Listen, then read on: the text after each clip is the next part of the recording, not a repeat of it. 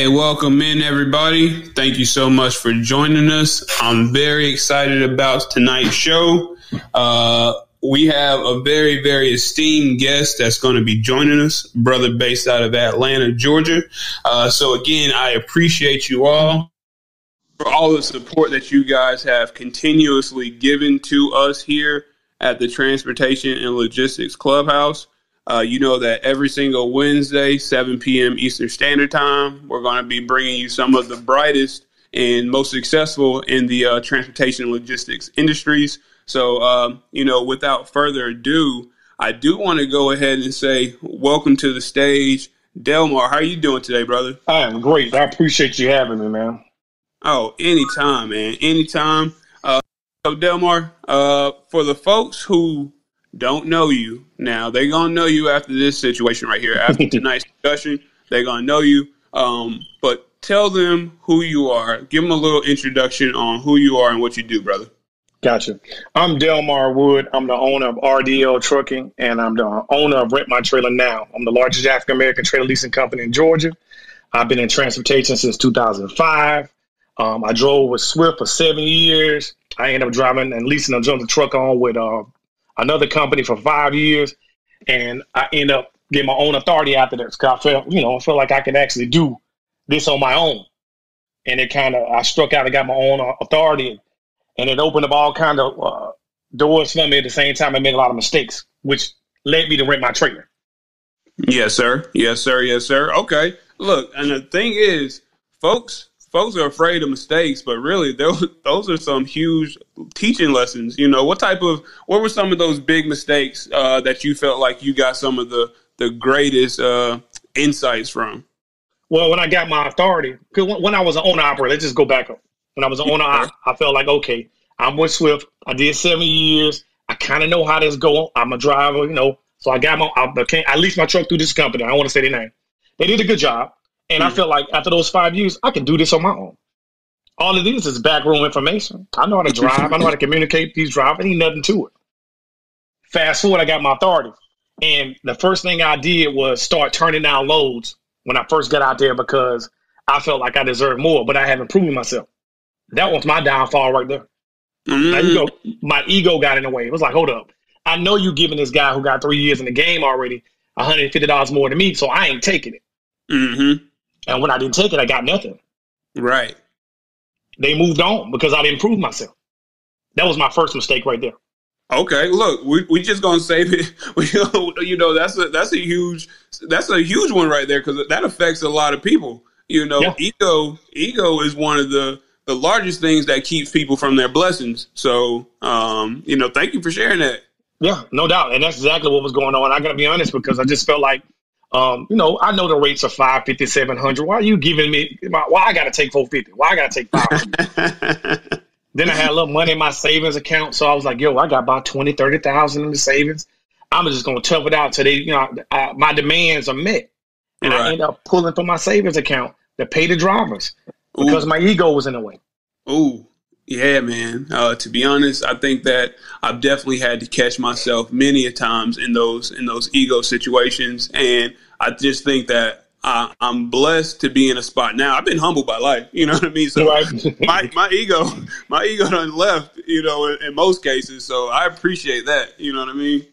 No doubt, man. It's all honesty there, and what I did learn from that is, Delmar, you got to crawl before you walk. You honestly got to build your reputation up. People got to know who you are. And they know that you do a good job because the thing is, though, just because you got a truck and a trailer doesn't make you one of the best out here. Get in line.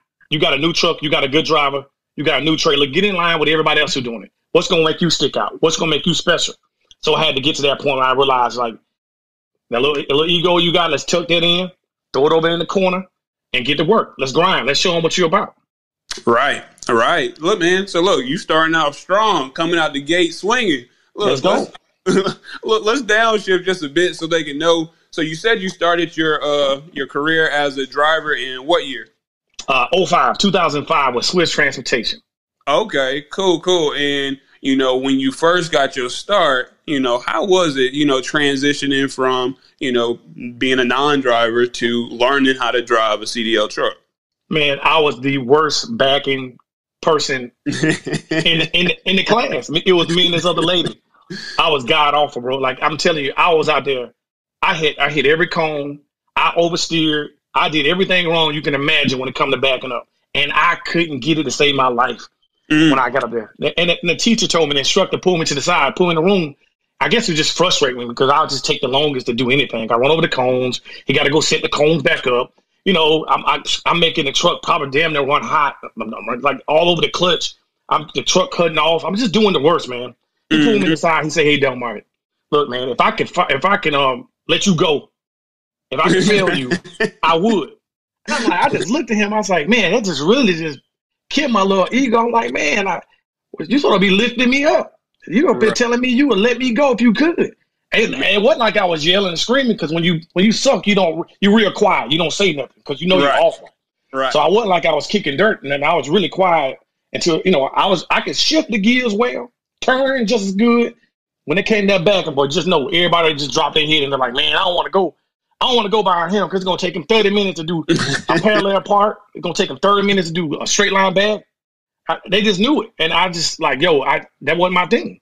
Yeah, no, I feel it, man. I definitely feel it. And when you get back down to it, I know that it was those growing pains. What do you feel like it taught you? You know, being quote unquote the bottom two in the bunch.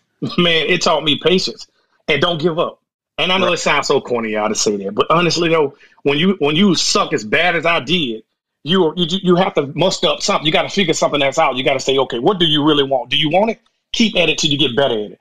I kept at it till I got average, till I became average.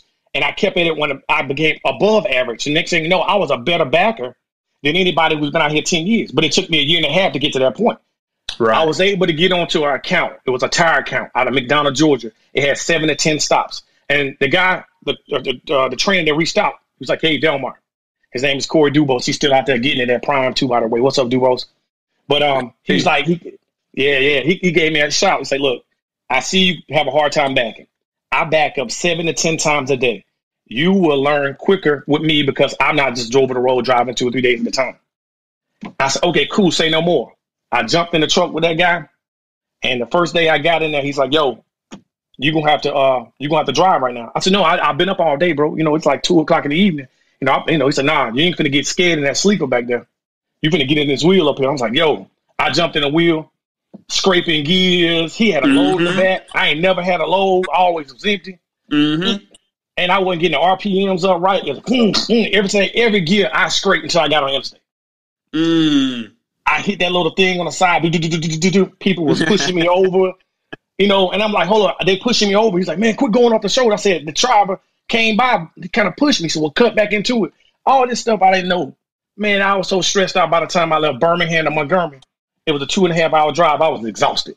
He said he was in the back of the sleep. He was like, I can't get no sleep. Every 5 seconds, you running off the line. So he told me to get in the back, man. I got in the back. I was like, thank you, God. I should have run off that line a whole lot more to get out behind his wheel. Right. Look, man. Look, you said a lot just then. And for the folks who out there, everybody done drove on the street. Everybody done drove on the interstate and hit that the do. What is it called? Is that a rumble strip? What's it called? I don't know. I just call it the. That's what I call it. I hear we've all been there. We've all hit it, but I bet it feels a little bit different when it's your first time driving. In a team environment like that. Yeah, it was like get out there. Yeah, it was. It was something different, bro. Yeah, I feel you. So let me ask this: starting your career as a driver, how did that prepare you for your trailer rental business? Oh man, it was just honestly, you got 7 years with Swift. I learned a lot about the truck and the trailer. So when I transitioned, I had to learn because when you're a company driver, for me, I didn't check their truck like I was supposed to because I had a brand new truck. Who checks the brand new truck that got 20 miles on it? Nobody does. Those bad habits I took over to became owner operator. When I became owner operator, it was a used truck. So all that newness was out the window. Mm-hmm. So I wasn't checking the oil like I was supposed to. I look up the oil light on. I look up the cooler light was on. I'm like, dang, what's wrong with this truck? It was used. So I wasn't used to it. I took those bad habits and not pre-tripping. I took it over to became owner operator. And I broke down so many times, it was unreal. So once I learned that I'm supposed to be looking and taking care of everything, I realized, okay, if you want to scale, you want to grow, you got to take care of whatever you get. And that's when I started learning, like, okay, let me take care of the trailer I'm rolling with. Let me take care of the truck. And that went further on. So when I transitioned to my authority, I took those good habits and I applied them to my authority when I got it. Okay. So when you actually are looking at trailers, just from your experience as a driver and then having your own authority and having to pull these trailers, what are some of the telltale signs of, what's a good trailer versus something that you should just leave alone? Oh, well, some of the things I look at off the rip, because it was just leaving Swift, they had new trucks, new trailers. Going to the second company, they had some decent trailers. And when I got my own, I had to learn really quickly what was bad, because I bought a couple that were just terrible, and I ended up spending $7,000-8,000 on it. And one of the reasons was because I was looking underneath the trailer like I was supposed to. The undercarriage of the trailer tells you a lot about what you about to deal with. You look for the cross members, if they're bent and the wood is all buckled at the bottom. That's a telltale sign this trailer done been through a lot. And now you finna get it. You at the end of it. Now you finna spend $3,000 or $4,000 or $5,000 easily, and you ain't even started out. True. I mean, I hear you. I mean, even I saw you post something on Instagram today. Was that exactly what you were just describing? Yep, exactly what I was describing. This is my Insta story, y'all. Check it out. But that was it. It was basically the floor was buckling, and I didn't preach it. I'm too busy looking at the cosmetic part of it. When people buy trailers, the first thing they start to see is how pretty it is. I'm looking for the bones. This ain't clean. It's clean. It's clean. Yeah, it's clean. There's a bunch of problems too. The brakes is low. The tires got flat spots. You didn't check them. The roof got leaks. The floor is caving in. You ain't paid attention to none of that. But it's shining, and the wheel and the rims are shining, and the doors closed up in the seal well. But you got a $6,000 problem going on. You're gonna end up having a claim on your load because you're too busy looking at the pretty part of it. He done sold you a hot mess. Right. Look, what are flat spots in the tires? You know what I mean? Flat spots in the tires basically when a driver hit the brakes or he or she hooks up to the trailer and they don't allow the air to flow through the trailer. And so the brakes can release and you go forward. What happens? They back up to the trailer, hook up to it because they like NASCAR drivers, and they drive off. They don't allow the air to go back to the wheels, the rims, to the cams and the brake chambers to release the brakes. And they'll drag the trailer. So it needs air in order to release. They'll hook up to it and just start moving, and the wheels are locked up. So now they dragging the tires. And that's when you get the flat spot. They drag the tires. Then eventually they start to roll, and they don't care because it's not their trailer. Oh, yeah. I have seen those, actually. You know what I mean? Yeah. Yep.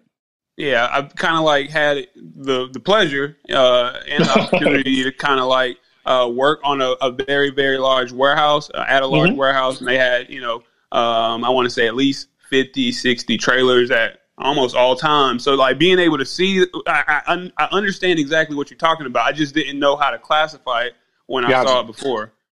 Okay. Yeah. Okay. Yeah. And that's one of the things I do too when people bring my trailer back. This little gem for y'all too. I always get them to roll the tires backwards and forwards.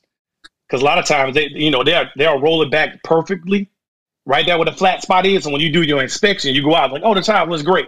You go back and re-rent it, and somebody get it and say, hey, it's a flat spot. He done drug all 8 tires because he or she done slammed on the brakes because the accident was up there and they drug the tire. That's another way of putting those slicks in the tires. Hitting the brakes so hard that they lock up and drag. The next thing you got those flat spots. So they'll come back and say, hey, Delmard, everything's perfect. They'll back it up, and they'll back it up just right. They can hide the flat spots. Then guess what? They long gone. You gave them the deposit. Now you got to deal with 8 tires that's costing you $300 to $500, and now you got to go after them to get your money. Oh, okay. So when that type of stuff happens, to a tire, do you have to replace the tire? Can you just get it what's that thing called when you get re-grooved? Yeah. Can you do that? You could do that, man. But honestly, I don't really mess with the recaps too tough. I do purchase trailers from time to time that have recaps on it, and depending on what's going on, I may leave them on. But for the most part, I don't recap them. I put new tires on there. I want the people that who rent from me, they don't have to worry about tires popping or they don't like the recaps. Some recaps are great and they'll last years. Some of them pop. They can look awesome and pop in a day, 2 days, a whole month. Right. Yep. It doesn't even matter if you have the correct air, and sometimes they just pop. Okay, and those when you can tell a recap like when you're riding down the interstate and you just see that whole long strip that looked like it go around one of the 18-wheeler tires? Absolutely. You like go the rest of the tire because you see the whole 360 of the tire. That's basically a recap. Okay, yeah, man. You put in terminology with the things that I've experienced and seen, and just took it for what it was. But now you actually allow me to connect what the actual terminology is. So I appreciate we go, bro. Oh, you're welcome, man. Yeah. All right. So look, right now, how many trailers would you say you got in your fleet? It's over 150 now, man. Honestly, I know it's hard to count because I do sell them. I fix and sell them too. So I know the accurate count if I sat down and did it, but it depends on which ones get ready. Some of them I lease out, some of them I flip. So the numbers are fluctuating all the time because I get them in. I was like, oh, very little work for this one, I'm going to sell it. Or very little work for this one, I'm going to lease it. It just depends on what's the needs of the people. I may get some in that's probably got wood walls and spring ride. That's trailers people tend not to like as much. So I may flip those and I keep the plated air ride and lease those.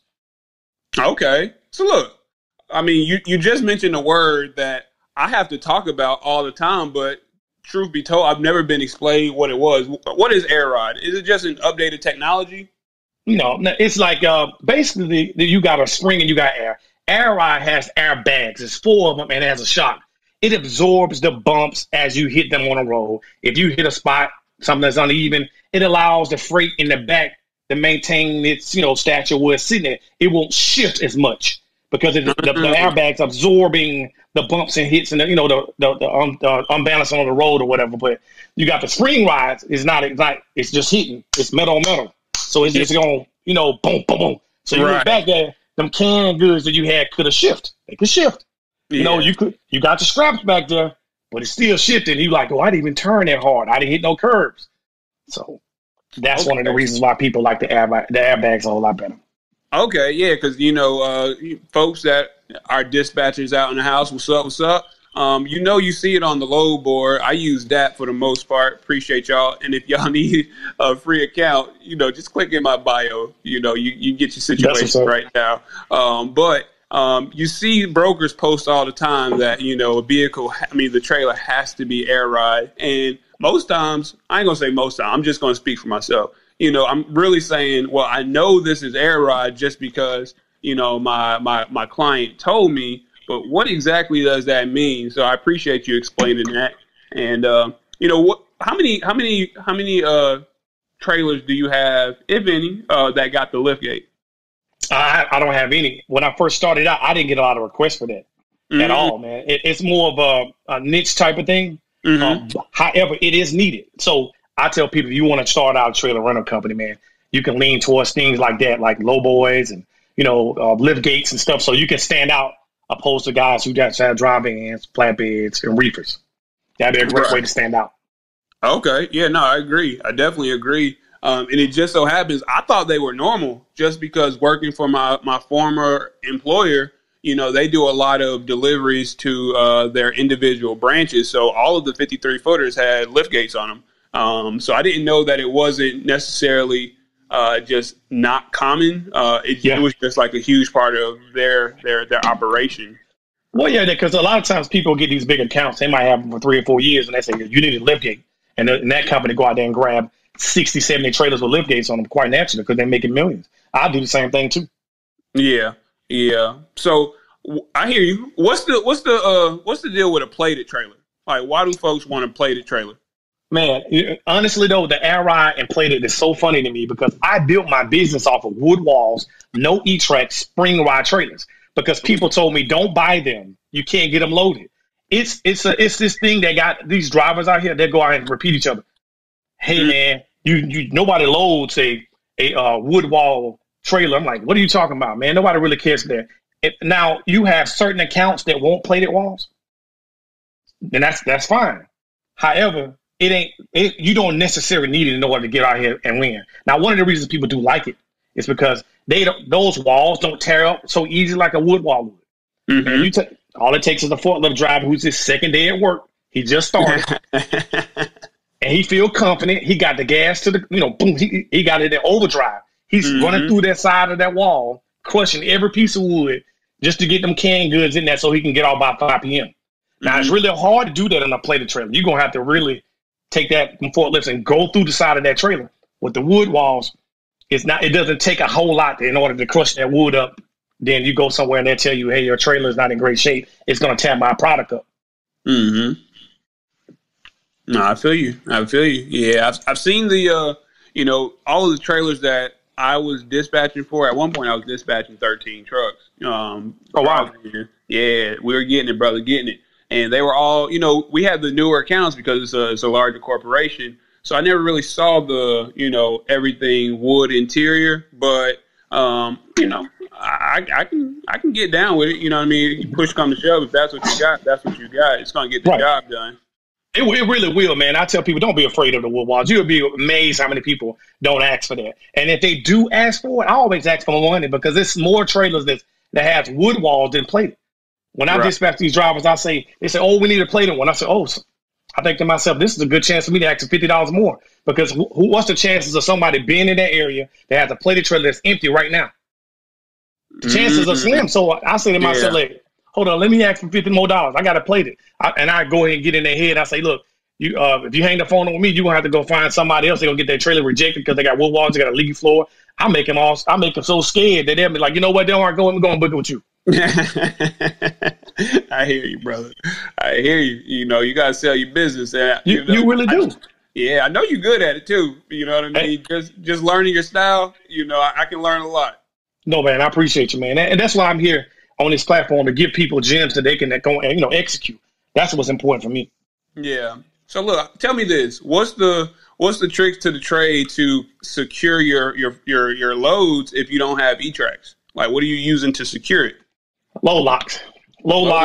Okay. Yeah. This is one of the tricks I use too. If I felt like that load in the back was one of those loads that shift easily, I tell them, hey man, when you get 8 to 10 pallets in there, like about 5 to 6 pallets, let me put a load lock in between every 4 pallets or something so they don't shift because it's the wood walls. And it was a spring ride. 9 out of 10, if it's wood walls, it's probably going to be a spring ride. Let me say about 90% of the time. So that means the bump's going to hit a little harder and you don't have enough scraps back there that secure the load. So that's why I put the load locks, kind of sprinkle them through, quarter way through so they don't shift on me. Okay. Do you have like a supplier that you got some type of like folks can get low bars, low locks through you? No, I wish I did. I'd love to tell you that, but you gotta get that, brother. You gotta get it. I know. In this day and age, everybody want to make all the money they can, especially with everything going up. So nobody spare about anything at the moment, man. They too busy trying to make the money from 2020 that they lost. Right. I agree with you. I mean, pandemic hit folks hard, but now they came out swinging. They said, I'm taking everything. Okay. I'm coming for it all. Yeah. What you telling, man? And they being creative about it too. So I agree, man. All right. So look, I know you're basically the very first trailer guru I've ever been able to speak with. So, I mean, just by way of operating in this industry, I mean, I learned the differences between things, but I'm trying to get it from the professional here. And, tell the folks, what's the translucent top? And, why is that here? Like, what's the benefit, if there is any? Tell me about it.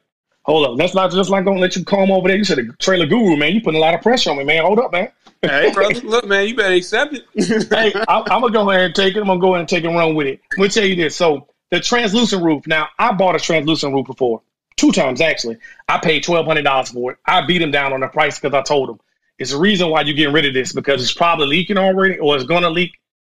That's why you want to get rid of it. Because most of the time, those roofs, over time, they give. And you start getting leaks. Even when you don't have a cut up there, is that the translucent is basically, the sunlight still come through. It's not aluminum. Right. It's some type of fiber, some fiberglass is what it is. So over time, with the sun beat down on it, it just started to crack or it just started to leak. So now you got product in the back. Guess what? They may end up rejecting it or you have a claim. So those translucent roof, they're very tricky. They're tricky. Okay. But I do have them. I still keep them. I do runs like live unload.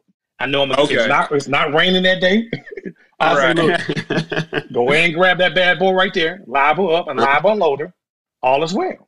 Right. Yeah. I think the other differences with trailers, just for the most part that people, brokers are talking about is swing door versus roll up doors. What's your breakdown of swing doors versus roll up doors in your fleet?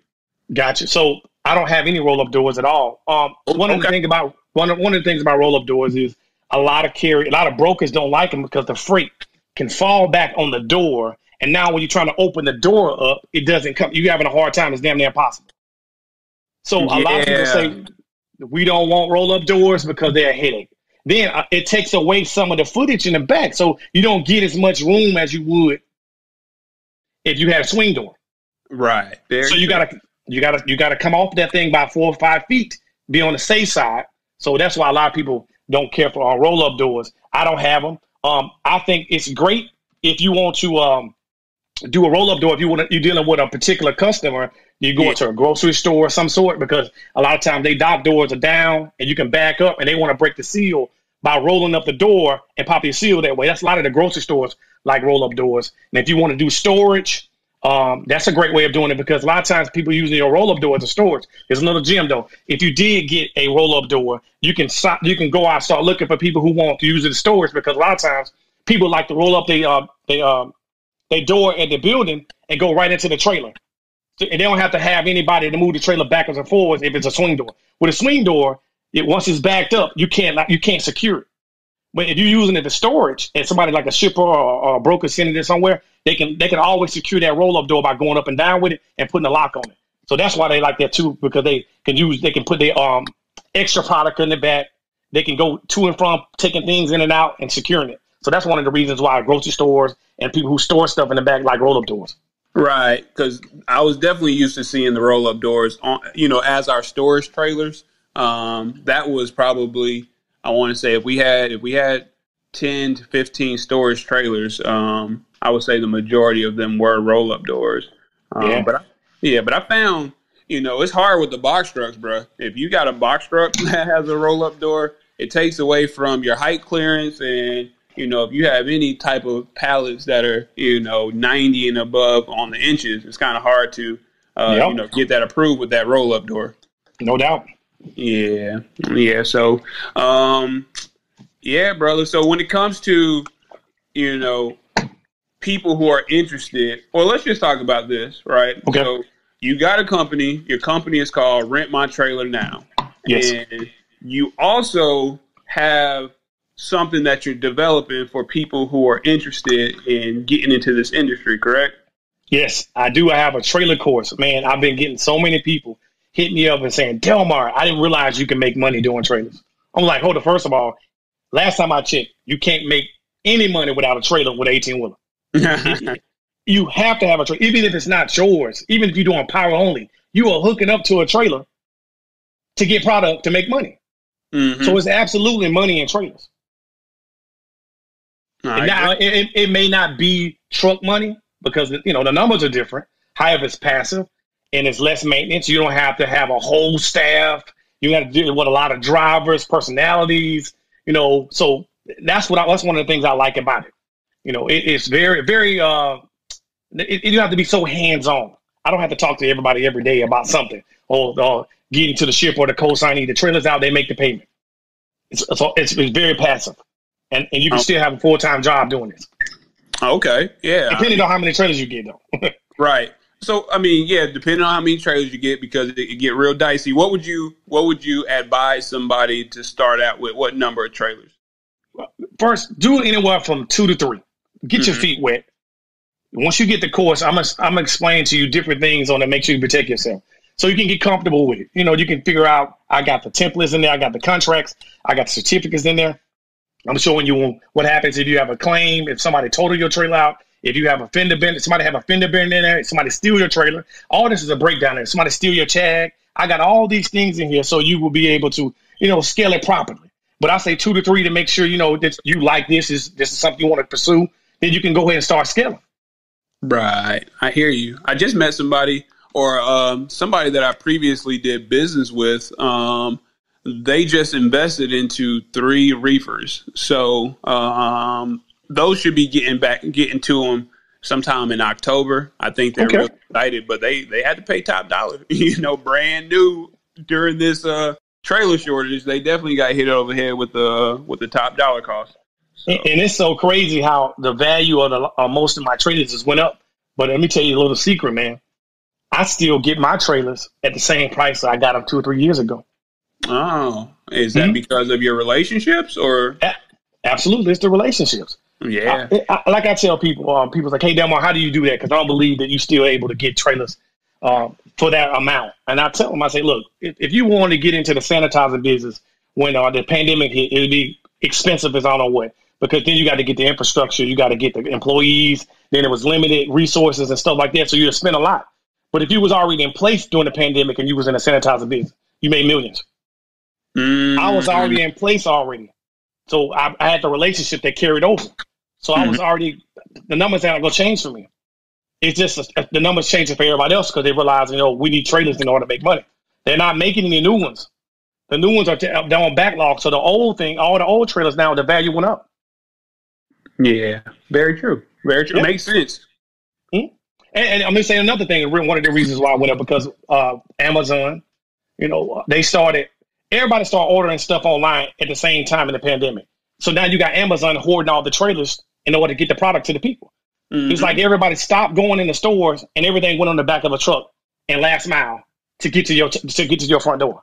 So they start grabbing the trailers up left and right. Right.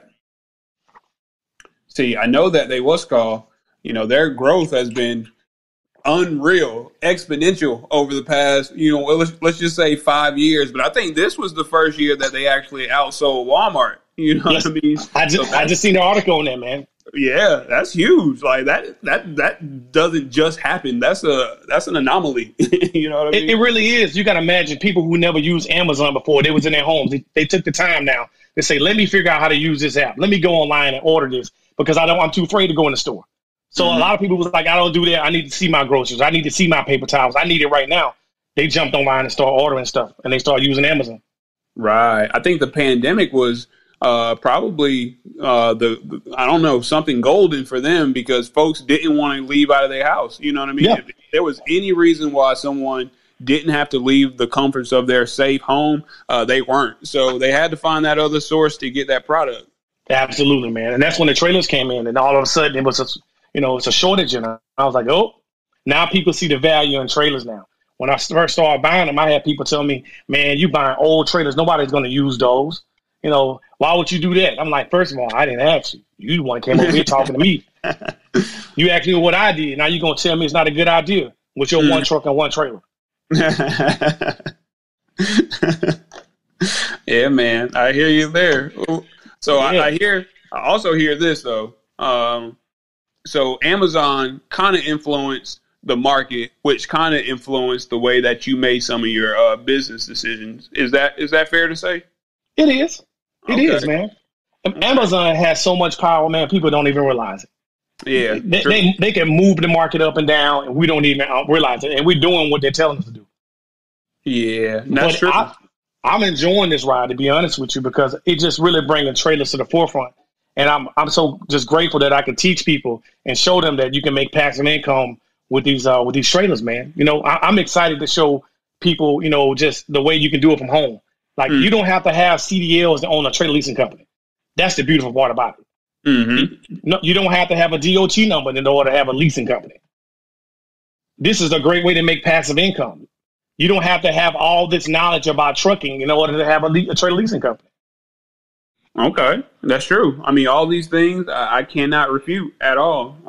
They make sense. Yeah. And that's the thing. People ask me, Delmar, do I need CDLs? How much experience do I need? Well, no, you don't need that much experience, but you do need to have some knowledge about what you're getting yourself into. And that's what my course is going to break down. I'm breaking it down for someone who never seen a trailer before, don't know what it is. I'm on video showing you what a plated trailer is. I'm showing you what the scrap does. I'm in the video showing you what a wood wall trailer is. I'm on the video showing you what an air ride and spring ride is. So when you're done with that course, you feel like, oh, I know exactly what this is. I feel like Delmar. I'm trailer strong certified when I'm done with this course. Hey, you got those T-shirts, right? Hey, I already got them. I'm putting them up to date. No cap. Okay, all right. Just wanted to make sure because you can't trademark something once it's already trending. So just go ahead and get your situation taken care of. Oh, brother. no doubt. It's already approved. It's just going to take 6 months to go in and do it. It's a go. Okay. All right. So anybody want to jump on it, good luck. It's already in make. It's already in motion. Too late. Too late. No, I hear you. So, no, that's awesome, man. And, I wanted to ask you about the, what about the other folks? What about the other folks that are huge in the industry, in the trailer space specifically? Do they influence you, like the Hyundais, the Duvals, the Metros, the Compasses, the Great Danes? Like, how do they really play a part in your world, if any part? They do, man, because at the end of the day, if they don't have trailers over there, people start searching for other places. They get real creative. They start Googling. They start to try to figure out different ways of getting trailers. So if they run out, that influence me to go up on my rates a little bit more than them. I call over there. I act like a customer. Hey, how you doing? I'm looking for a dry van. What your dry van prices are? Right? They might say, oh, it's such and such. I'm like, okay, cool. Y'all got any? Oh, we got a backlist. Oh, cool. Say no more. So I got these 5 over here. Guess what? I may go up another $50 on my trailers. Just being honest, because it's a need for it. Uh-huh. So they do influence a lot of it. Yeah, I mean, I hear you there. I mean, especially the fact that you're willing to do the market research on such a day-to-day basis. Like, you're not just feeling as though your price is your price. You're still out here willing to see what that market is really like so that you can adjust your prices as a business owner. A lot of people set their price and they just leave it. And some people say, I think that's even a line in set your price and, forget it. But at the same time, I feel as though it probably helps in this market to, to be willing to, basically revisit when the market calls for it. So no, I agree. That's smart. Let me tell you a story. What you don't know, man. How I started renting my trailer was a couple guys kept passing by in the yard. Was like, "What you doing with those trailers?" I was used to drop them, right? Dropping hooks. And these particular trailers, I wasn't dropping. It just went cold. The guy was like, "What you doing with the trailer, man? Let me rent it from you." And I was like, "Nah, I'm good, man. I ain't rent my trailer." I was like, I put locks on my stuff. Like, you look like you gonna take my trailer. I put a kingpin lock and a glad hand lock. I put my car up front. I'm like, man, he was looking too anxious. So then I end up getting in trouble with DOT, with RDL. I end up going conditional. So my rating, we kept going through the scale houses and getting rolled up. And they visited me and told me, look, we're going to shut you down. You are very reckless. Your drivers are awful. And I'm like, it was just them going through the law, not pre-tripping, not doing their logs, not keeping up with it. This is when we're doing paper logs. And they end up visiting me, end up finding me $7,000. And I thought about it myself, like, if my trucking company closed down right now, what am I going to do? I'm in trouble. And that's like, you know what? I was like, I need to think of a passageway. And I was like, okay, cool. And then I heard the guy, voice in my mind, I'm like, hey, you were in that trailer, man? I'm like, you know what? Maybe I should look into this. So I decided to go. I went to the Metros, acting like a customer, went to Duvals. I went to all the other guys around the way. And I started gathering information. Then I went to Rent Center. And I went to Rent Center. I was like, how do y'all rent stuff out? I act like I was going to get a little flat screen. So they took me through the whole process. So I grabbed some stuff from Rent Center, and I grabbed some stuff from Metro and all the big boys. And I created my own contract to start leasing trailers. Because I realized Metro didn't want to rent to people. Maybe they changed their rules. I don't know. Just saying at the time. They didn't want to rent to new authority. You had to have so many years, so many revenue, and the credit and all kind of things. It was a lot of red tape. So what I did was I said, I'm a end up servicing people who have new authority. So what happened, people, when I started soliciting them, they was a little nervous, like, man, I don't know who this guy is. So I was like, look, I'll mentor you. Since you're so new, I know more than you. You can call me anytime you got any problems. And that's what sold people on getting trailers from me. Because it's like, okay, cool. I can't go wrong. If I ask him a question, he going to help me out. He's like a mentor for free. So I started doing that. I started renting the trailers out and mentoring people as they went on. And that's and word of mouth over time. They're like, hey, Delmard's really dope. He gives out great advice. So I was answering my phone morning and night, just answering whatever questions I can answer so that I can build my rapport amongst the drivers and other people can hear about it. I hear you, brother. I hear you. And that word of mouth started growing like wildfire, huh? It did, man. And it just took off for me because people were like, then all of a sudden people just start calling for advice. I'm like, you don't want a trailer? Nah, man, but I heard you just give really good advice. I'm like, oh my goodness.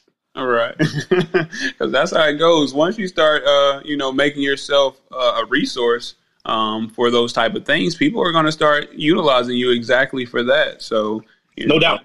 Yeah, but it's one of those costs that you have to pay up front in order to get the rapport with the industry that you need. You know, sometimes you got to pay for it with your time, and you know, I'm learning that and I'm enjoying that. But it's just something that I'm really just understanding. It just comes with it. You know what I mean? Yeah, but a lot of people don't want to put the time in. They'll look up and they say, "Oh, hey, Delmard, you got a fleet. I want to do what you're doing." So they just feel like they can jump over all this stuff and get right to the fleet. Look, you know, I got a nice Honda Accord. I don't have a Honda Accord. Just use the example. People want to get right to the Honda Accord and just start driving, but they don't want to take the steps to get to that point to get the Honda. How about get your credit get your credit straight? How about get a job? How about be more consistent? These are the things that going to lead you to the Honda Accord. These are the things that will help you get to a fleet of trailers. These are the things that will help you get to a fleet of trucks. But you're going to have to take these steps. There's no way around it. You're going to have to put the work in. You're going to have to grind. Yeah, I definitely agree. I mean, because sometimes I've even been that person. You know what I mean? Like, oh, yeah, success is right there. Let me just step over there. And then I realized, you got to, it's much farther. You got to build the systems. You got to do the work, man. You got to do the work. And, you know, there is no shortcut. You might have somebody that can get you there a little bit quicker just because of who you know, but to create anything that's going to, you know, last the test of time, it's going to take work. You got to do it. So, and that's the thing I see people doing right now, man. And one of the things I've done too, over the years, people jump in there with new authority and they make some mistakes. I end up buying their trailers from them because what happens is they see the end result of what we're doing and say, I can do that too. And they have these comfortable months when they're able to profit. And then they say, okay, this is how life's going to be going forward. Then month 4 and 5, reality hits when they have turbos go out, motors go out, drivers quitting, slow months, and all this thing. So they end up losing a lot of the stuff. And I was end up buying their trailers pennies on the dollar because they just need to get off under it.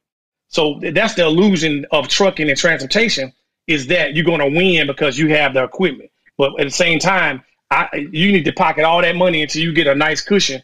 And, you know, you can start to scale, then you can start spending.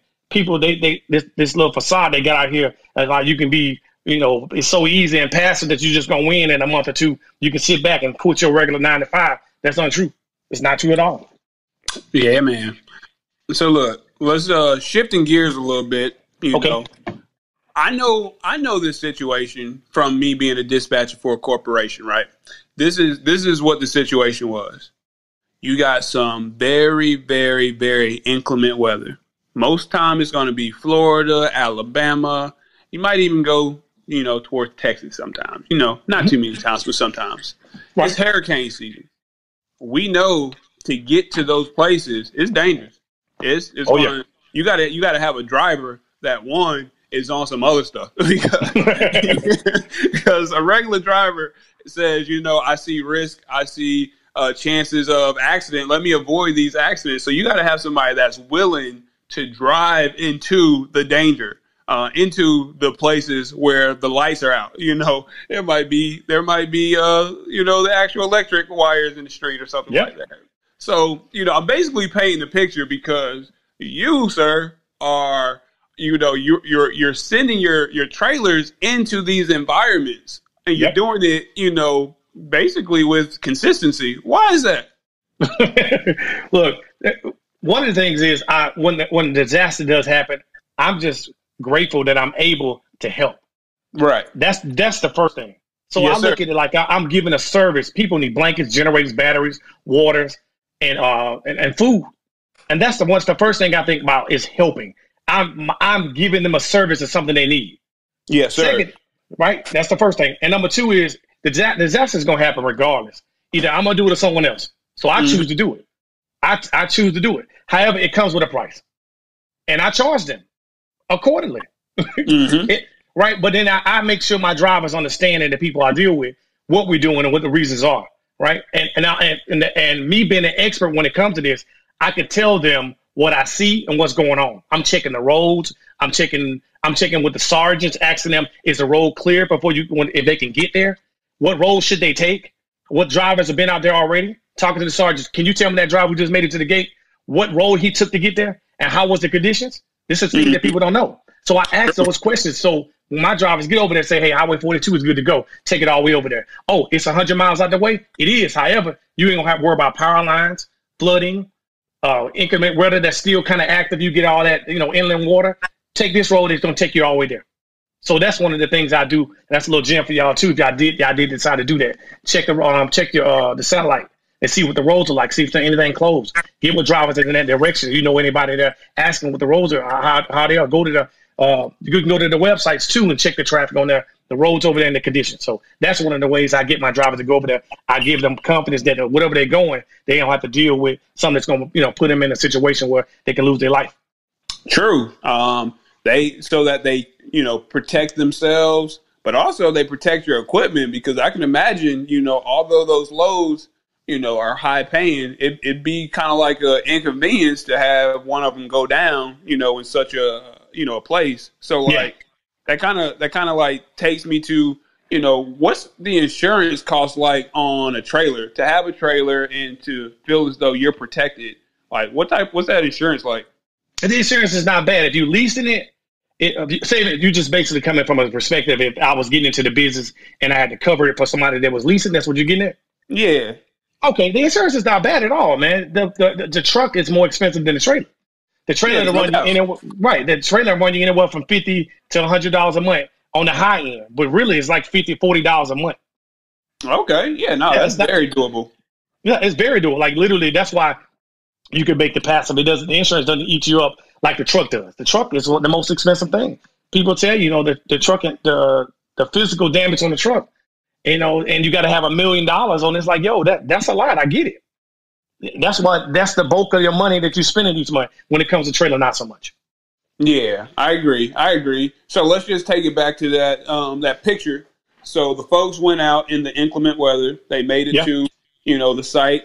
Let's just say that they actually dropped off, but on the way out, they get hemmed up or something happened to the trailer. Does that always come back to you and your insurance, or is it ever their insurance, the driver, that's taking care of that? Well, one of the cool things about the government, which it's funny to say that, right? But they take care of the trailer. So when you lease it out to them, it's pictures being taken and it's conditions being checked as it goes through the gate. So they're writing down what they see and they're responsible for it in the end. So what happens is I've had my trailer damaged before, and I get once they're done with it, my driver take a look like, hey, that door's hanging. I'm like, oh my gosh.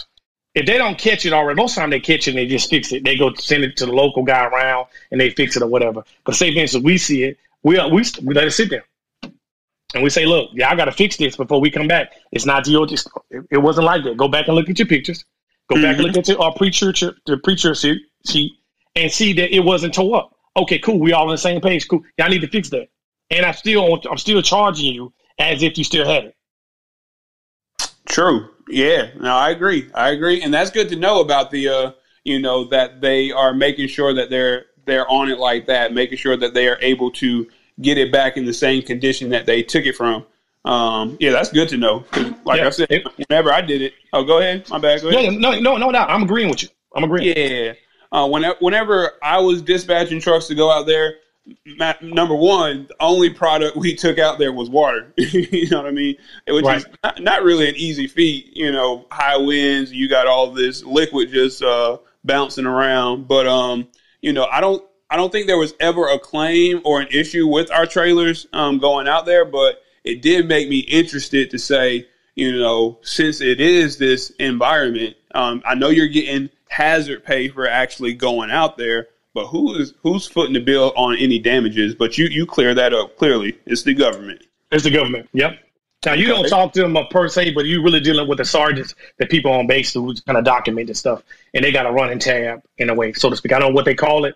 I look at it like a running tab because it just gets fixed. I don't know who does it, who approves it, but it gets done through them, and I don't have to sign anything. I just get my trailer back in the condition that I gave it. Yeah. All right. Okay.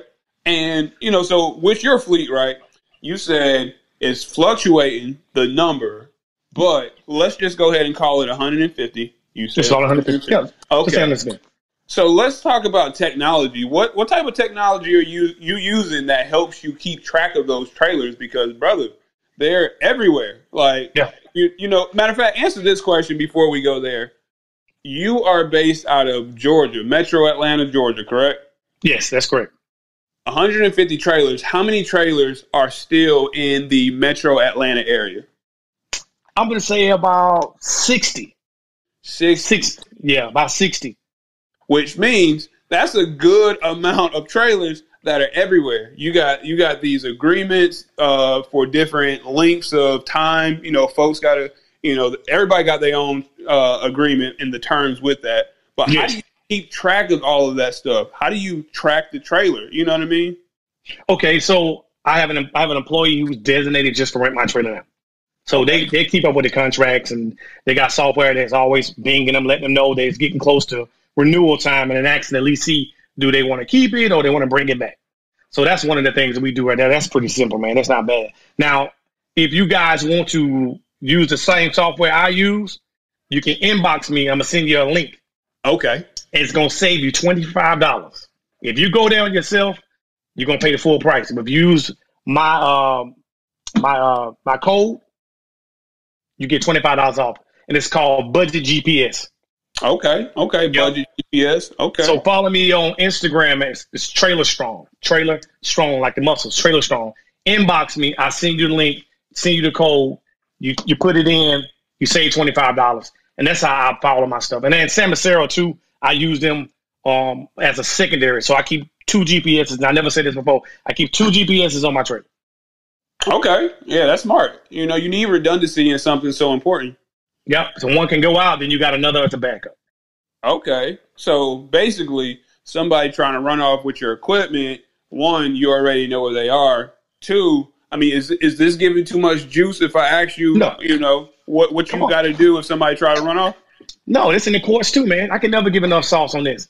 Because, well, here's the thing. If it's called theft by conversion. I don't know how many people want to go to prison for a trailer. Raise your hand. I'm looking down. Anybody want to go to prison for a trailer? It ain't worth it. So people think, they're going to run off with it. Nobody want to get a year in county for a 53 drive-in. It ain't worth it. So I don't have a lot of those problems. What happens is you have people that don't want to pay, and they just drag the trailer back a little slower. But you don't have nobody just running off, just being a butt about it and have a misdemeanor. Nobody wants that. And I had somebody who has, let me give you an example. I had a lady who leased the trailer out from me, who had an owner-operator.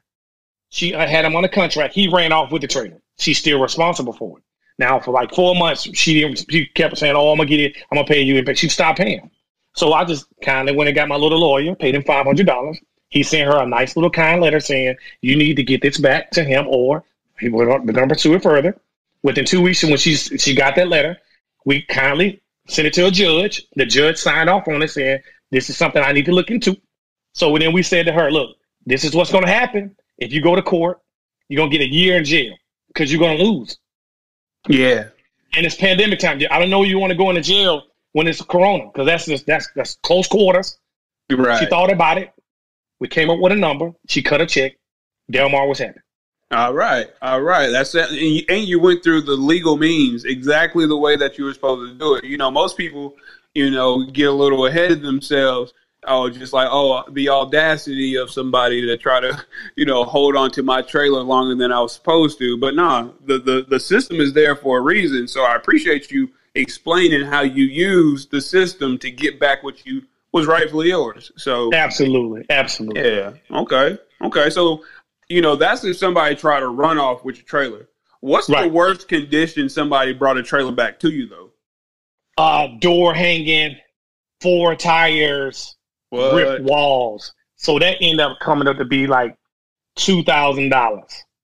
One of the mistakes I made was in the beginning, I was trying to be mindful of everybody with new authority, because most of the time people get the authority, get the insurance.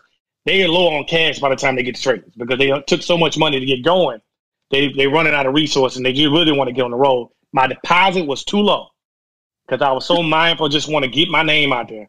Mm-hmm. And then when they brought it back, the deposit didn't cover it. So I'm over here, doggone, damn near begging them to pay for the stuff they tore up. So I had to go up on my deposits. Okay. So that's because you were catering your business more to the mom and pop shop? I really was. Just trying to get my name out of there and just say, look, hey, it's worth.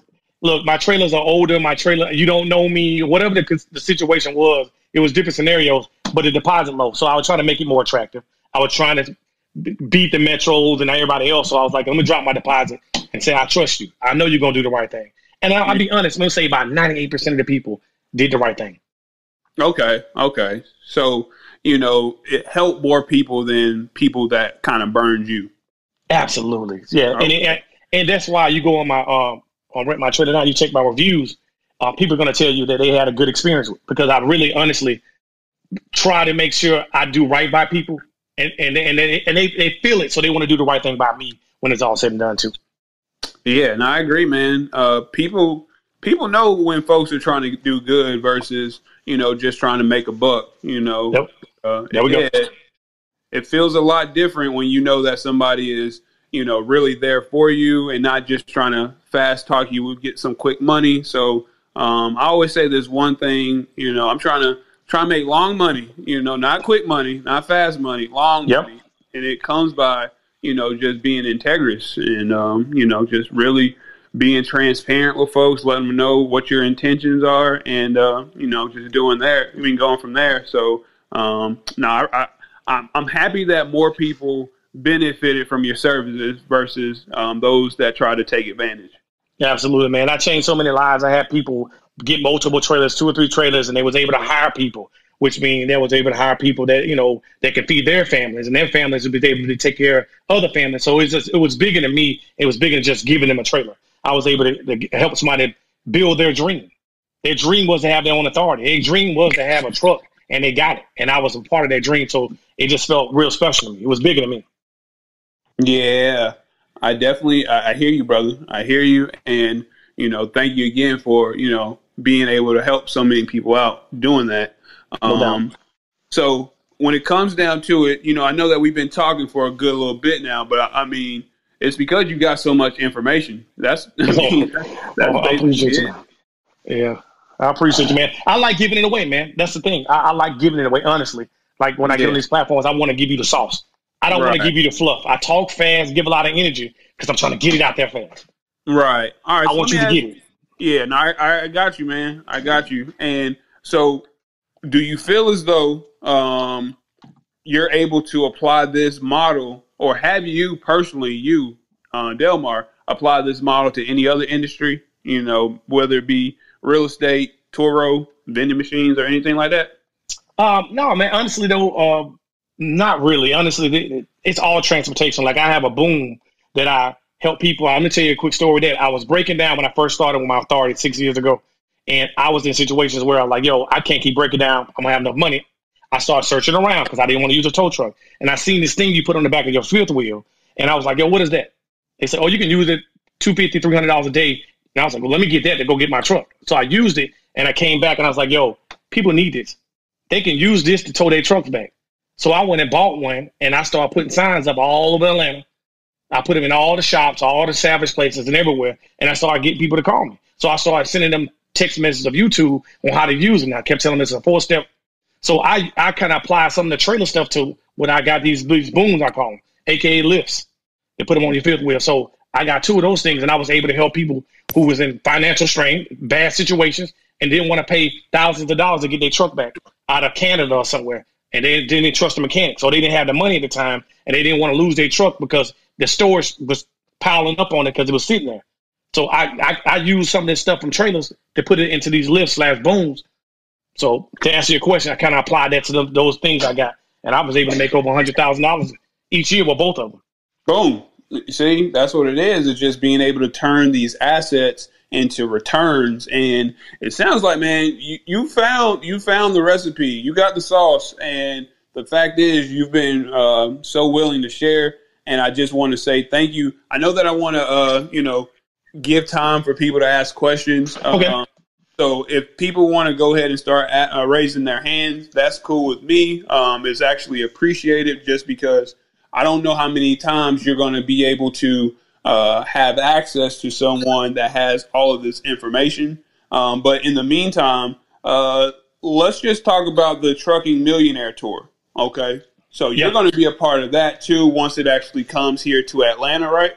Yeah. It's going down September 10th to the 12th. I was invited from them, from Trucking Guru and Trucking Millionaires. It was like, Delmar, we like what you're doing.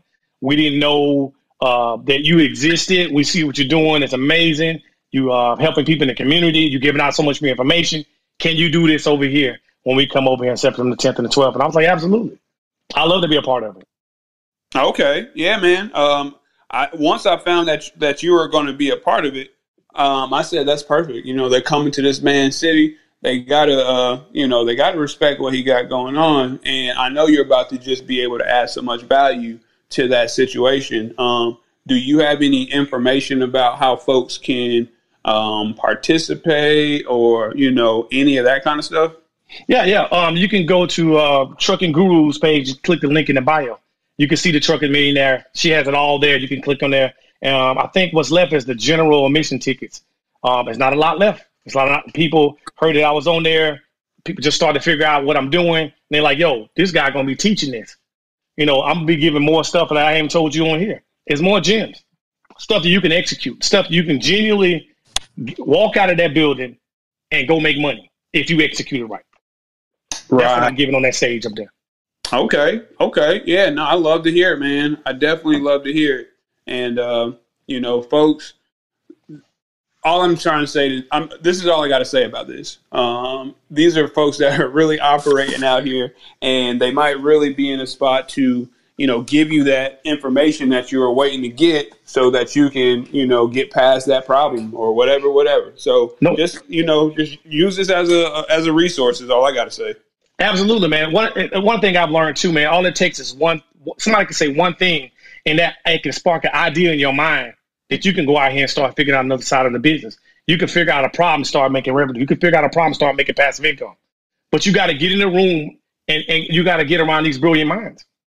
People feel like if I'll figure it out. And if I keep Googling, I'll figure it out if I keep getting on YouTube. But it's very limited. And you're going to go through 2 hours of content to get all that fluff to get one piece of information. Well, these conferences they're putting together that I'm invited to, they're giving gems out. We get up there, we're not going to waste your time. We getting on that stage and telling you stuff that you can execute. You're going to walk out of there thinking like, yo, I need to get a truck. Yo, I need to get a trailer. Yo, I need to go ahead and get a hotshot. What I need to do, I need to go run my credit and get a loan. That's how you feeling when you walk out of the building. Yeah, no, I with actionable like checklists on things that you can do. So no, I definitely hear you, brother. So look, we did have a couple folks that joined the stage. Is it Miss Aisha? Yes, it's me. Hi, Jorie. Hi, everyone. Yes, thanks for bringing me up. I appreciate the topic. A lot of people don't talk about trailers, but it's so important because you can't haul anything without a trailer. So I'll try to make it quick. My first question is, people always ask me about trailer tails. Are people still interested in getting them? I've had one trailer fire before, so that's one part of the question. My second question is the rule still, if you have a skirt, you need to get a tail? My third question is, do people still put their names inside of the trailers? I had a pup trailer stolen, and it went to the scrapyard. And my fourth question is, have you ever had a trailer come over from Canada like I had, and I had to wait 6 months to be able to use it because customs tied me up? Thank you. Well, look, before you start, Delmard, that was a lot of questions. That was a lot of questions. And sorry. No, it's not an issue. It's just like, Delmard, feel free to ask her to repeat some of those questions, man. Yeah, man, it was a lot. I'm panicking. I started looking for a pen. I'm like, yo, I'm in trouble. With the skirts, I've been told that you need a tail. However, I don't even like dealing with those skirts. A lot of times you can get in situations where these shippers have these dips and these drops, and they have uneven pavements and stuff, and those things can be a nightmare. So I don't even deal with those type of things. Yeah, it's kind of good on fuel. Don't get me wrong, but it's more of an inconvenience for a lot of drivers more so than anything. But yeah, I have seen people say you need a tail if you got the skirt, but I don't think it's illegal. But it's kind of counterproductive when you don't have everything working together to save you on the fuel. So that's one of the reasons why they kind of ask you to kind of have it. It's not like a DOT thing. Last time I checked. But what other question said? Some trailer from Canada? I haven't had anything come out of Canada. Thankfully. Can I tell you about my problem? Go ahead. Well, yeah, I haven't had anything come out of Canada. I never bought anything or anything like that. If anybody was leasing my trailers, that's whatever issues they got, it's on them. I have nothing to do with that. I'm just waiting on the payment to come through. Okay, well, my problem, unfortunately, and I told the person not to get it, anything that's usually too good to be true probably is. And it was, of course, a Canadian title. And I told this brother, I said, you should have waited for them to give you the actual title so you could use it. So he went over to Cab County and they were like, yeah, just have the sheriff deputy come out and verify it's not stolen, blah, blah, blah. We had to go through customs to get, it took 6 months. Do not get a Canadian titled trailer and try to put it on the road. It's going to be hell. That's all. And I got that in my course too. I put this in here. I tell people, look, when it comes to purchasing trailers, making sure that you have a title that matches the VIN plate. You got to take that title and match the VIN plate. And if the title looks sketchy, they don't have it, don't purchase it. You can tell, I got this in my course, y'all getting this for free. Tell that gentleman, he or she, to go down to the local tag and the tag place, what they call tag and title, to verify that title. If you got it and you lost it, let's go verify it. Then they can print it off right then and there. Or it looks kind of sketchy. Let's go down there and have the title and tag place verify that title is real. So don't ever purchase anything you can't put your hands on with a title, because then they could have pawned the title because they had tough times. They lost it or they sold it to someone else. Now they selling it again. They might have told the guy, hey, this is your trailer, I'm give you the title. And he ain't got the trailer yet. But then they go back and sell it to you and you go buy it. Now he done sold it twice without a title. That the officer over at the cab told us that they have had 6 trailers come over, and this was during the pandemic. 6 trailers come over, and the people couldn't use them, so they're putting them into the market over here. And I just wanted to warn people, put that out as a caveat to beware. They're dumping those trailers here. I appreciate you. What was the other 2 questions you had? I don't remember the question. I was just asking, do people still, because of the heat factor, is it necessary when it comes to a trailer tail? You said yes and no. You need all 3. You need the skirt and you need the tail. And right. The next question was EPA, but the EPA didn't put requirements in the phase 2 of the little gases thing. So that's it. I appreciate your time so much. Thank you guys. Welcome. All right. Look, we do have a couple other folks that have raised their hand. Aisha, thank you so much for those very specific questions. We need those. We need those because people, as you talk about the things that you're growing through, people can avoid some of those things. So thank you. All right. So we do have Miss Striving. I talk to her all the time. Please go ahead and introduce yourself and let us know what your question is. Hey, Jorie. Hey, guys. I'm Delmard. Thank you for the room, Jorie. Great information. I'm just going to get straight to the point. I just want to ask Delmard, do he have any trailers for rent right now? Well, not at the moment. We got a waiting list. I'm still fixing some and getting them ready. And I had to be respectful about people who already reached out and on the waiting list. So we're working our way through it. So to answer your question, I don't have anything at the moment, but we are working really, really hard on getting more trailers in to service the new customers that are coming.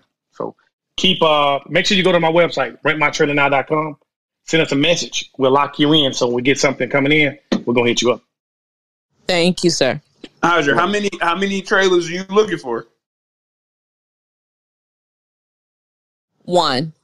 Okay. That's growth. So what y'all got y'all semi? Yes, sir. All right. Yeah. Congratulations. Thank you. Yeah. So what's up with the dispatching? Because we were supposed to be keeping each other accountable. What's up with that? It's going. Okay. It's going. Okay. Well, we can talk offline about that sometime this week. But appreciate you for coming up. No problem. Thanks, Jorie. Bye-bye. Anytime. All right. So we also have brother RJ. What's up, man? How you doing today? Hey, what's going on, y'all? Peace, man. I appreciate y'all for letting me on. It's an honor, man. I actually was on Truck and Hustle last night, like in the middle of the night, watching your interviews, brother. So it's kind of strange just to randomly come across you on Clubhouse the very next morning or the very next day. I was looking on the DAT board, like I'm very familiar with the DAT board. I'm a freight broker. I'm trying to understand, like, okay, with your system that you use with the trailers, like I get what you're doing, but what are you looking under on that to like locate those low, not the verbiage. I'm sure like, with experience comes with the verbiage and the description, you could tell what it is. But like, are you looking for like local, like I get not power, like local trailer only? Like what's identifying those type of lows with like the dropping, what was the term you used earlier? I actually didn't use that term here. Nah, not the dropping hook. Yeah, like the lows where you just drop the trailer and they hold on to it for the next day. Yeah, like don't get me wrong, like on numerous occasions, like I've came across those type of situations, but it seemed like you got something down packed, like where you could identify it off the rip. Like, is there like a certain criteria on the dashboard where those are all going under, or you just have to like sort through? Gotcha. Hey, the first thing I want to say is appreciate you watching the Truck and Hustle, man, and taking the time to check me out. That means a lot for me because I'm just like you, bro, out here hustling, trying to grind, and you taking the time out to see what I got going on. That means a lot for me. And to answer your question, yeah, I do have a little systems that I got. I'm going to be doing a Zoom on a FEMA because I was going to put it on my course, but it's too doggone complicated. It's too many moving parts with the FEMA stuff. I caught myself just writing it down and trying to explain it in a way that it was too difficult. So I will be doing something separate for FEMA because there's a lot of moving parts with it. And a lot of people don't want FEMA stuff with the course. They just want passive income. So I didn't want to put that all in something that people didn't want. So to answer your question, yes, it's ways of looking at it because a lot of times they hide what the product is because they don't want to pay you top dollar to go help them. So it's just different things you can do. Let me give you a couple of gems, man, because you took the time to do this. Anytime it's a disaster, something headed, a hurricane heading towards that direction, or tornadoes, if people you ask them, first of all, the broker they always sound frantic. They don't call. They're like, hey, I got a emergency load. First of all, when you say emergency load, I already know that this is something that's paying top dollar. Second is, if you're watching what's going on in the world, you should know that if anything going to Texas, anything going to Louisiana, if it's water, batteries, blankets, ask them what the commodity is. Because then that's another way of figuring out if this is a high value load or is this a emergency load. Because I had a couple of guys get out to with me, told me they was like, oh, just batteries. Oh, it's batteries going to Louisiana when it's a doggone hurricane that's coming through there. They just want batteries. They just want blankets all of a sudden in the summertime. No, they just want tarps. No, there's tarps up for their roof. So I understand that I know what this is. And I tell them I know what this is. This sounds like this is an emergency load. And if you want me to do it and go over there, you're going to pay me a little bit more than that. Got you. Yeah, man, I'm gonna definitely DM you, bro. I look forward to doing some business with you soon, man. I award you. I commend you in what you're doing. It's very different. Anytime a brother's like really like ironing out kinks and figuring out different ways to do something that's obvious, I think is real dope. So I appreciate you, bro, and what you're doing. I appreciate you, man. Thank you for coming on. Yeah, RJ. Hey, man, appreciate you for coming up and asking your question, and for even dropping Truck and Hustle, because Brother Ramel, hey, man, he's known out here in these streets. And yeah, man. He's doing it big. He's doing it at a level that, most people never even imagine. So, man, he the real GOAT. Yeah, folks, look, we be getting so much information from what he has going on. Like, I don't know if you guys know, but he got a lot of stuff on Patreon, you know what I mean? And it's subscription based, but it's well worth it. So I would just say, yeah, y'all go check out Truck and Hustle on Patreon. I'm on the top tier of membership because I respect what he's doing so much. It's just like being able to talk to, bring all of these entrepreneurs and people who are doing it at a high level and getting them to, just talk about their experiences. People learn so much just from, watching those podcasts. So, right. And you can learn more. I hate to cut you off. You can learn more when you pay. When you pay, you pay attention. When people, so when you get in those rooms in there, those guys are, right. When you get in those rooms in there, those guys answer deep questions for you. See how I just gave you that stuff, RJ, just a little bit. It's so much more to it. When you pay, you get a whole lot more. But people don't want to put no money up. They just want you to give everything free. See, the stuff that's free don't taste the best anyways. You ever go and get that free water from McDonald's? It's got a little tang on it. He's like, man, it sounds like they had Coca-Cola, the high C in there, and the ice cubes like they just went out there and snatched them off the roof of a snowman because it's free. But when you go out there and buy it, you spend $4 or $5, you get an Evian water. It's no taste. So when you put some money on what you're trying to invest, in yourself, you get back value. So that's why I say the Patreon thing, what Rod and I'm doing over there in Truck and Hustle, pay. You'll learn so much more. You get it further. Then you could be on this platform talking at some point. But go ahead, y'all. Yeah, no, I couldn't have said that any better. And RJ, last thing, man, I know I'm talking to you a lot, but it's also because of your name. That's the name of my LB, bro. And he just closed his first $1 million deal today. So, wow, in celebration of my LB, I'm happy that this situation is being recorded. And he gonna hear this on a podcast sometime. So yeah, I'm just very excited about that. So shout out to him. I hope you get $1 million deal sometime soon, and everybody on the stage. So that's the situation. And now we got our brother Desi. Desi, what's up, man? How you doing? Oh man, everything. I've been out here just making moves, man. But I saw my big brother Delmard, and had to pull up on him because what's happening, bro? Man, you already know what it is. A lot of people don't know, man. That's my mentor. That's my ace, Jorie. So hey, he's a genius, man. He's a genius because I have access and I've met a lot of people. But the big thing that I'm trying to do is reduce the overhead. People want that shiny truck, but man, that shiny truck is a moneymaker. Make no mistake about it. But there's a lot of overhead that comes with it. And what he's doing, man, lowering that overhead, but still having that consistent revenue generated is genius. And I just, I just had to come give him a cigar, a shot of cognac, and all that, Hey, I appreciate you, bro. Mixed with it too, but I had to just come say that. And Jorie, you already know how me and you rock. So, man, I ain't been on Clubhouse all day because I've been in the trenches, but that's part of the game. I don't cry about it, but it's it's just part of the game, But man, these trucks, bro, people jumping at them and snapping at them, but it's a lot of overhead associated. So, again. Absolutely, man. Well, look, Desi, man, you already know. Thank you so much for coming up to the stage. Say what's up. Appreciate you too, bro. Look, I don't know if everybody know Desi, but I'm pretty sure a good amount of folks that do.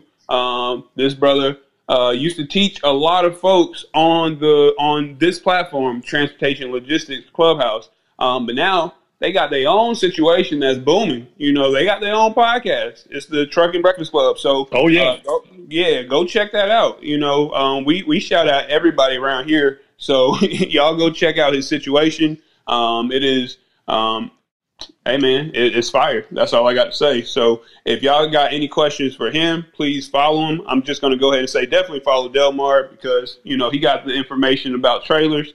And we have one last person that joined the stage and somebody that just raised a hand, but I'm going to be closing this, turning off the actual hand raising in 1 minute. So that's your warning. Chris, welcome to the stage. Please introduce yourself and let us know what your question is. Hey, good evening, everyone. Thank you for taking my call. Delmard, Jorie, thank you very much. Question is, Delmard, do you have a course coming out? And will it be coming out? How soon will you let that out so that way we can purchase that? No doubt, man. I appreciate you coming on tonight and tuning in, man. The pre-sale is going down in a few weeks, like 2 to 3 weeks. The actual course is going to be a couple weeks after that. So probably at the latest end of September, it's going to be out. I'm pretty much closing everything up, dotting I's, crossing T's, did a lot of content, did a lot of writing chapters and everything. I want to be able to give y'all some value. I genuinely want to help y'all out. I'm giving you everything that I do over here, the mistakes I made. I'm giving you all the sauce so you don't have to go through the things I went. And the course is dope. I ain't saying it because it's me doing it, but genuinely I'm trying to make sure that when you jump out there, you be able to make passive income and you don't make the mistakes I make. So course coming soon. I know it's like a Dr. Dre album. I've been saying it for like months, but genuinely I've been in the lab putting it down, so it's coming. Great. Greatly appreciate it. Thank you. You're welcome. No doubt. Thanks for that question, Chris, because, this is about not only highlighting the things that Delmard has done, but also the things that he still has going on. So we got the course, and we also have the Trucking Millionaires Tour. So thank you for that question, Chris. All right. And we also have Angie. How you doing today, Angie? Good. Thanks for the platform, and shout out to Desi because I would just asked him earlier in the week about something about trailers, and he's like, "I'm going to stay in my lane, but definitely look up Delmar." So just so happened tonight I'll bump into this room. So my question is, I know there's a shortage of trailers.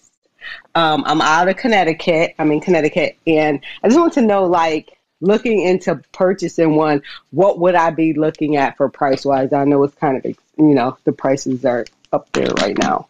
Right. I just give you a general number, $15,000, and that's probably an '07. Anything under that, they probably price gouging because they know it's a shortage. A respectful number, '07, it needs to be DOT ready. There's no reason why you're paying $15,000. You got to put 5 tires on there. And you got to go do the roof work and all this. 15,000 DOT ready, meaning it's been certified, the lights, tires, everything is on point. You hook up to it, you pull off. And that's an '07. Now, anything like, you can always pretty much say, if it's '07, 15, it's '08, it's 16, '09, 17, and now. So. Okay. And I don't have to do like any type of FMSTA stuff, like just purchasing. It's just an outright purchase and that's it, right? It's pretty simple. You basically get the title. You go to your tag and title place. You get a registration for it. You put the tag. You put the tag on. You put the registration on there. Make sure it's DOT certified, and that's basically it. It doesn't take. You don't have to do your RRP or any of that other stuff. No. Okay, I will be looking out for your course. So I appreciate you. Thank you, guys. All right, have a good one. You too. Well, boom. Hey, Delmar, let me ask you something, bro. How long was those interviews? Like, how long ago did you do those interviews with Ramel? Because I just came across that last night. I think 3 months ago. Honestly, man, okay. I've been behind the scenes working for so long. Desi didn't even know. Desi was renting trailers from me, and he didn't know how many trailers I had. I was one of those type of guys who didn't want people to know. I just wanted to blend in, and I was doing myself a disservice because people need to know this information. And I was more like, I didn't want to be in the limelight. I know it's kind of hard because I'm talking so much. I got so much energy. I just did it behind the scenes. And so one of the leasees, person who was renting from me, spoke about me on that show. And Rob was like, I never heard of that before. Who was that guy? And I had that once he said that and I spoke to him, I started telling my leasees who I was and what I did. And people was amazed. So 3 months ago, man, and I really started to own it. And here I am. Yeah, man. And I appreciate you, bro. Like I said, I just was watching you early this morning. So it was weird to see you this fast. Oh, that's what's up, man. It was meant to be, man. It's the energy, bro. All right. Thank you again for that question, brother. But look, it's been a little under an hour and a half. So, I want to be respectful of this brother's time. I just want to go ahead and say, Delmar, thank you very much, brother, for joining us tonight. I knew from the get-go that this was going to be a good situation because you know what I mean? Your charisma. So I appreciate you, man. Yeah, the fact that you brought that here tonight, I was just very thankful, very grateful. You brought the gems. So, you're always welcome on the stage. If you have anything that you want to, promote, highlight in the future, man, I'm just a text away. So just let me know. But also, as we're closing out the room, I just want to know, did you want to say anything before we... No doubt. I want to say I appreciate you bringing me on this platform. It means a lot. And I genuinely say that because I've been overlooked for a lot off the social media site. But, because behind the scenes, people didn't know who I was because I wasn't on it. And I'm embracing people, inviting in places. I want to make sure when I do, I bring value and I don't waste nobody's time. Follow me on Instagram and Facebook at Trailer Strong. I'm going to be dropping my information about my course. I have a eBook about your credit. That's one of the ways I scale my business. I make sure my credit was on point. When I went in there, I OPM. I got other people money and I was able to buy all the stuff. So I got a credit book on that too. Go in the link in the bio. And the course is dope. If you want to be in a situation where you can make passive income and you don't have to sit there and manage a driver. Some people don't want to manage a driver. They want to still keep their 9 to 5 and don't have to deal with dispatching. This ebook, this e-course that I'm putting out is just for you. This is what you want to do. You can still have your 9 to 5. You don't have to have a CDL. You don't have to have an 18-wheeler in order to get a trailer leasing company. And that's what I'm doing in this course. You're going to love it. I'm putting it down, breaking down everything. The sauce is in there. All you got to do is execute. Boom, boom, boom. Thank you for that, brother. So look, guys, I mean, Delmar, I'm just gonna throw this out there. I mean, just because it's kind of like your cousin, you know, even your redhead stepchild cousin. I don't know, whatever that I was trying to say right there. But you know, the chassis for the ports, you know, that might be down your, you know, that might be something that you're interested in too in a little bit. So I just want to throw that out there because. Hey, and I've been thinking about it, man, and I know a couple of people that's in that area, and it's just a matter of time for we lock in. Right. And when I learn, y'all learn. All right. Yeah. You know, we all love to hear that, brother. So, again, I just want to say thank you to everybody for taking the time out of your evening to just join us to learn more about the trailer business, renting trailers, to hear Delmar's story and to learn about his course that's coming up and his stop with the Trucking Millionaires Tour. Just very, very grateful to have the support. I mean, it's the same. I mean, it's growing. The community is growing, but I've had like some pretty good support from the beginning. So I just really want to say thank you to you all. And you know, next week we got a pretty good show too. You know, so we're just trying to keep it strong, keep the information flowing. Next week we're going to be talking to somebody that built their own platform that helps dispatchers, truckers, and I think brokers alike. So excited about that. And if you guys need anything from me in the meantime, you know, just feel free to reach out to me on Instagram. I do respond. You just let me know.